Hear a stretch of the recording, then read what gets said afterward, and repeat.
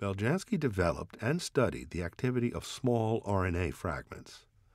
These RNA fragments, administered sublingually, stimulate the production of white blood cells and platelets. Beljanski made the connection between then recent discoveries showing that small RNAs are essential as primers in the first step of DNA synthesis and the potential of his own short-chain RNAs. His experiments provided direct evidence that his RNAs act as primers for the initiation of DNA replication and are thus likely to behave as triggers for cell division and differentiation of stem cells in the bone marrow where white blood cells are produced.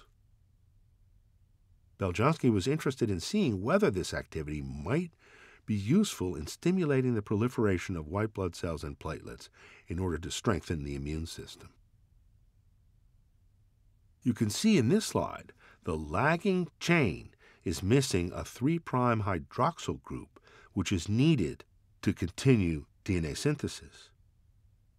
The Beljanski primers fill this gap to effectively allow the DNA strand to complete the synthesis process.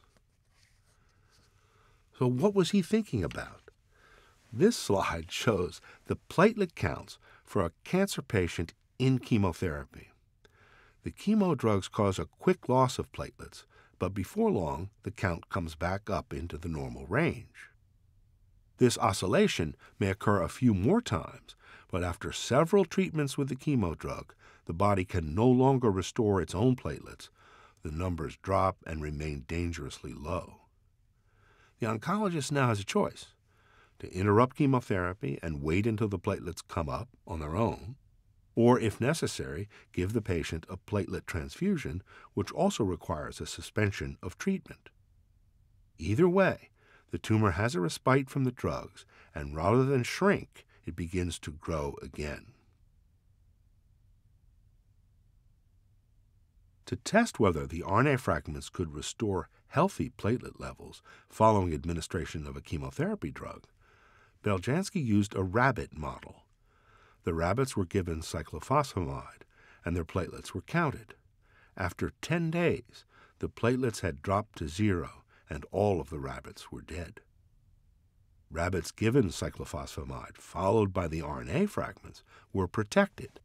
Their platelets bounced back to normal and continued to recover after each of 7 drug administrations. All of the rabbits protected with RNA fragments were still alive at the end of the experiment. Taking all of Beljanski's data on the RNA fragments, together with safety data from other laboratories and documentation of the more recent inclusion of RNA fragments in infant formulas, a major cancer hospital, the Cancer Treatment Centers of America, agreed to conduct a Phase 1 clinical trial with the RNAs in the patient population where they are needed the most: cancer patients undergoing chemotherapy. The chemo drugs are used to shrink the patient's tumors, but it is well known that the drugs also damage some of the patient's healthy tissues, particularly those in which cells are rapidly dividing, as in the lining of the intestines and the stem cells of the bone marrow. The destruction of bone marrow cells causes a critical loss of white blood cells and platelets. The white blood cells are essential for immunity, enabling the patient to fight off bacteria and viruses, while the platelets are essential for blood clotting. Without platelets, a simple cut or bruise can be fatal. The medical term for diminished platelet counts is thrombocytopenia. In the clinical trial, advanced patients with a variety of solid tumors were treated with a variety of anti-tumor drugs and drug cocktails. Here are the platelet counts in a chemotherapy patient administered the RNAs.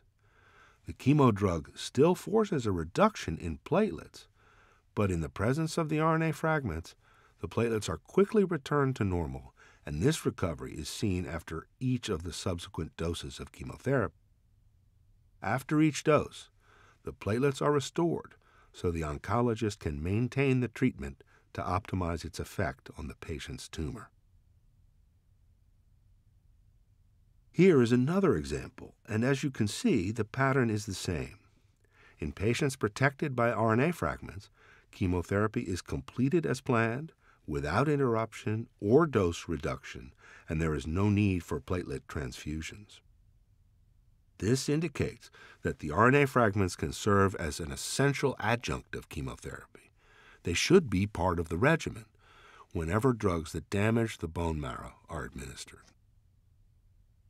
Note that the RNA fragments restore platelet counts in the cancer patients just like the rabbits that were given a chemo drug. This is an excellent example of the use of an animal model system.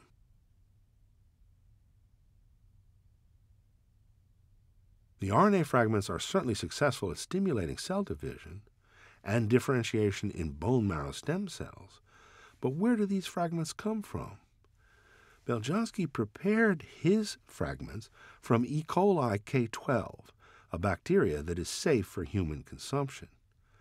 The clinical study at CTCA tested whether this source was critical. The results, shown in this slide, revealed that when RNA fragments were prepared from yeast cells, the preparation failed to stimulate platelet production.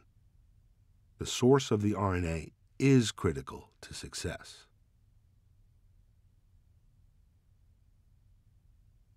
This slide shows an image of a publication resulting from the clinical trial at Cancer Treatment Centers of America. One more aspect of the trial is worth emphasizing. While the RNA fragments completely compensate for a very serious negative side effect of the chemo drugs, they have no negative side effects of their own. In the language of the clinicians, there were no adverse events associated with administration of the bacterial RNA fragments.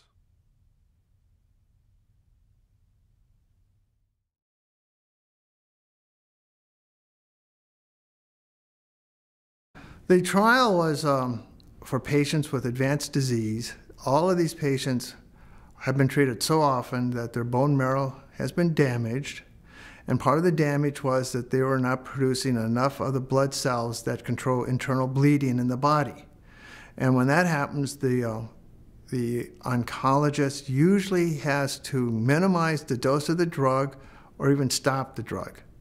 The agent that developed these RNA primers prevent this event from happening in your patients.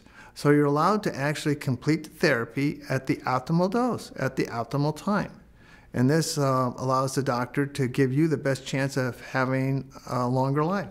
My work was actually to confirm that these RNA primers work in cancer patients. My work identified the optimal doses and when to give the doses to the patients. There's still a lot of work to be done to actually make the drug more effective, but even now the drug can be given in any oncology clinic and it would actually help the oncologist treat the patients at an optimal dose of chemotherapy to enhance the patient's chances of long-term survival. The challenge here is getting the discovery out to the medical community. We have an additional tool that can make treatment more effective, much more effective. And it's very easy to apply to patients, and there's no reason not to. I mean, a doctor could read my paper and do it the next day in the next patient.